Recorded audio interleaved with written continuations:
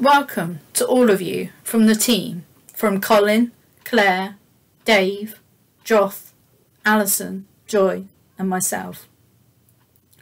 This week has been really busy as it was the week of our Ministers and Leaders Conference. Normally we would be together at the Doubletree Hotel in Cheltenham with delicious food and excellent company. But sadly, due to the current situation in our world, we were not able to do this. It was still great to join together online from Monday to Wednesday with over 100 ministers and leaders gathering together to train, reflect and worship. Though it was very different not being able to see each other in person, there is still joy in being together online. On the Monday we were delighted that Ray from Transforming Lives for Good was able to lead us in the emotional roller coaster training. During the sessions, we were put into breakout rooms to discuss how we were feeling during this pandemic. In our small discussion group, someone moved on to the subject of gratitude, and this immediately made me realise that over the last 10 months I had been feeling so sorry for myself about having to shield in the house and missing my family and church family, that I had not taken time to be grateful for the things that I did have, like being safe and well, a job, a husband who has gone out of his way to protect me from the virus, and a back garden that is full of birds and backs onto green fields. How often do we focus on what is wrong in our lives and forget to be thankful for what we do have? Thanksgiving is the act of expressing specific gratitude to God for the blessings God has given us. Whether those things are physical, spiritual or material. And we should make a concerted effort each and every day to appreciate all the blessings God has given us. Psalm 92 reads, "It is good to praise the Lord and make music to your name, O Most High, to proclaim your love in the morning and your faithfulness at night." Day and night, the verses say, we are to praise and thank God. The book of Hebrews says we are to serve the Lord with thanksgiving. And our lives are to be filled with a spirit of thanksgiving and gratitude towards God for all he has done. But this can be really difficult to do, especially at this current time of a world pandemic.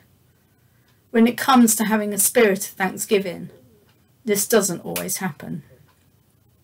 We are sometimes better at grumbling and complaining than we are at giving thanks, despite all the blessings. Sometimes we're anything but thankful. We may be like the 9 lepers in Luke 17. There we read of 10 lepers who stood at a distance and cried out to Jesus as he was travelling along the border of Samaria and Galilee. They cried out, "Jesus, Master, have pity on us." And Jesus heard the lepers and said to them promptly, "Go show yourselves to the priest."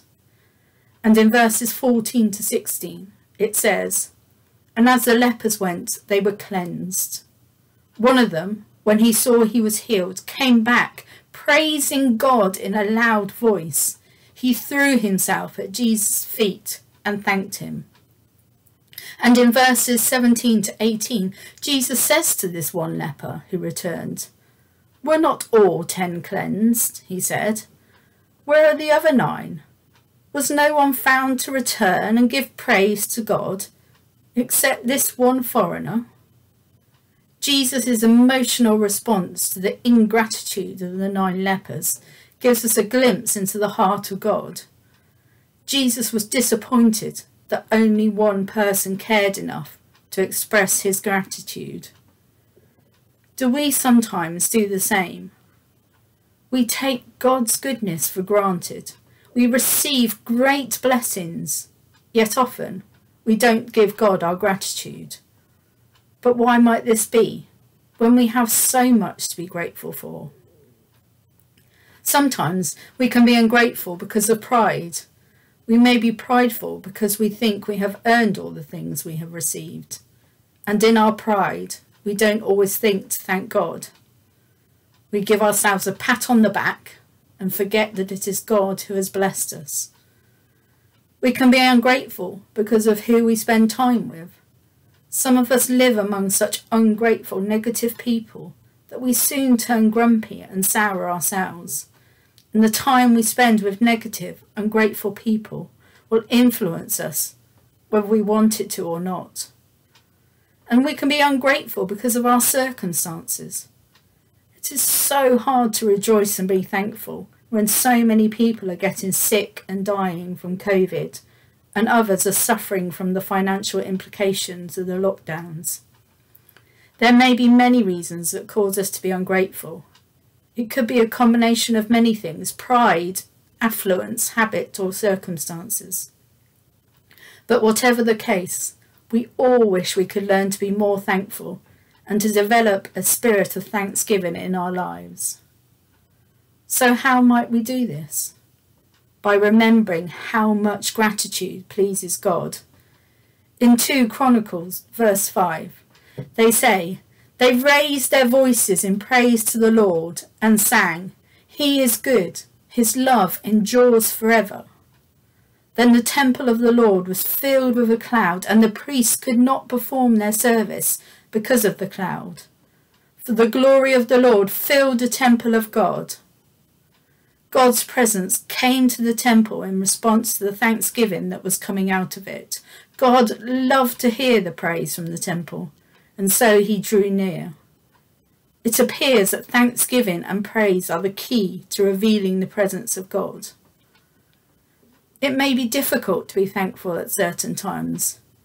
We need to make a personal decision that we are going to be grateful people, even when we do not always feel like it. The Apostle Paul wrote these words from prison: "Rejoice in the Lord always, and again I say rejoice." See how Paul says rejoice twice. He made a personal choice to be grateful despite his circumstances. He decided that even though he was in prison, it didn't matter. He was going to praise and thank God anyway, and it transformed his perspective. In order to be thankful people, we need to start to give thanks every day. What do you have to be thankful for today? I am thankful for the Tesco delivery driver who brought our shopping to us this afternoon. I'm also thankful for the old storage heaters that keep our house warm on a bitterly cold day. We need to remind ourselves to find something each day that we should be thankful for God. In Daniel 6, we read that Daniel got down on his knees 3 times every day and prayed and gave thanks to his God. And how many of us do that? I want to challenge you to begin a regular routine of finding something every day to give thanks for, no matter how small your blessing is. You learn to search out the positive in the midst of the negative and give thanks for what you do have. So again, I ask you, what do you have to be thankful for today?